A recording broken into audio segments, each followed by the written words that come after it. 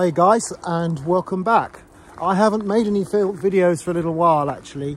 I'm a fisherman, and in the summer I'm so busy fishing that I just don't have any opportunities to make videos. Or I have been taking a few photos randomly here and there, and I might even stick a couple up while I'm talking to you.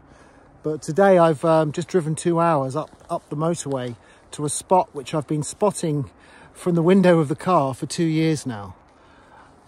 Always catches my eye, and I always think, oh, one day I'll go back there and try and take a photo of it. The problem is, it wasn't easy to find. So what I did was, last time I came up the motorway, I just had my viewfinder app, and as he went past, I took a photo just of the inside of the car, but then that created a geotag. Then I looked at the geotag when I got home, and then started hunting around, put a pin on the map, followed the pin to the spot. Yeah, and I've got my large format camera and my Hasselblad with me. Yeah, but we'll see what we find, see if I found it. I just love those fallen trees, the sort of contrast between the dead trees that have fallen or been felled, and then the healthy ones behind. Well, I always like to try and throw one comedy moment into the film. I've already cracked this one. I just dropped my reading glasses and then trod on them. So this is me.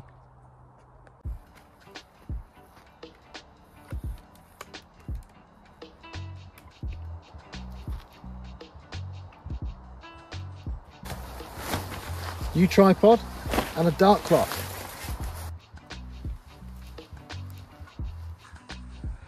So the light is just constantly changing as the clouds pass over. When it diffuses behind the clouds, all this sort of interest in the bark and the contrast leaves, and then when the sun comes out, it's almost too high contrast. So I've struggled for a composition, and I've just gone for this one here. Very, very simple, just square onto the trees, just showing up the roots, and then obviously it's chopping off the top of the trees on the 150mm lens. Very basic. There are a few other shots I can try in a minute, but I sometimes get a bit overwhelmed by these cluttered scenes. It would be amazing if someone could move all these dead trees out of the foreground. I could get an amazing photo, but I'm having to kind of negotiate these dead trees which interrupt the standing trees. Yeah, and the light keeps changing every second. Well, I'm kind of done for really. The light, the cloud bank is just building all the time.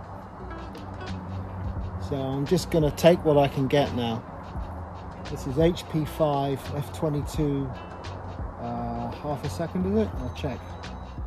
I've just set this one up here, just pointing up at the trees, trying to make as minimal an image from as cluttered an environment as I can.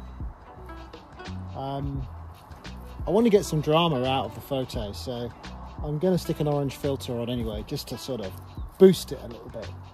I'm not into low contrast images. I'm not today, I'm not anyway. Okay, so I've kind of run out of patience really. The light just isn't happening for me. So let's just double check that. 15, put that up there. Shadows, one stop below, middle grey. That's f32 half a second, HP5 orange filter and a grad. And we'll move.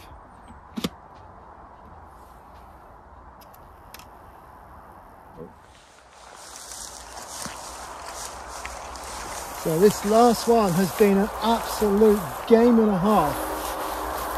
Changing like, unstable ground. So we've got f45 half a second, I think it is.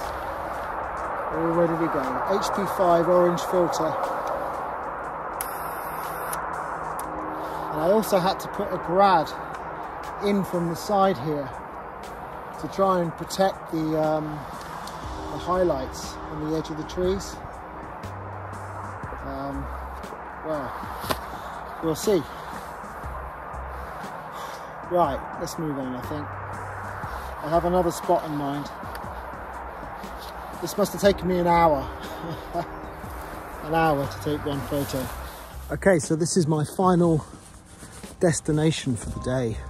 The world famous nearly home trees, as they're called. They're actually on the map as the nearly home trees, which amazed me. I thought that was kind of a Cornish local nickname for them, but they're actually on the map as the nearly home trees. I got here, amazing light on the way here. I might have missed the best of it. That seems to be the way the day's gone.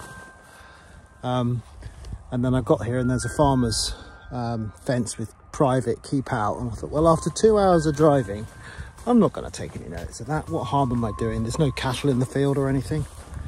So to hell with it. I'm here.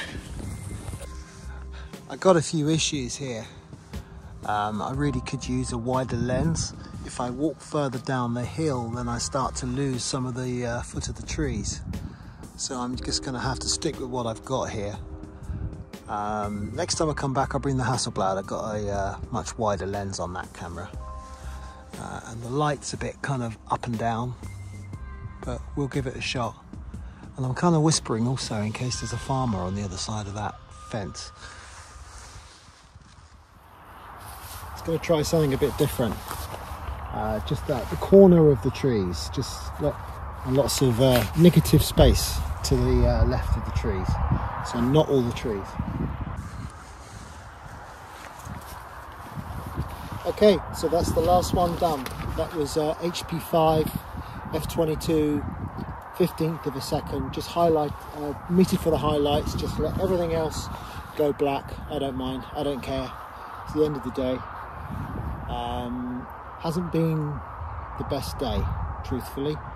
I'm out of practice. I haven't used this camera for ages, and I think it all started going wrong when I trod on my glasses, and the light's just been teasing me all day. So it's 7:15. I'll be home at 9.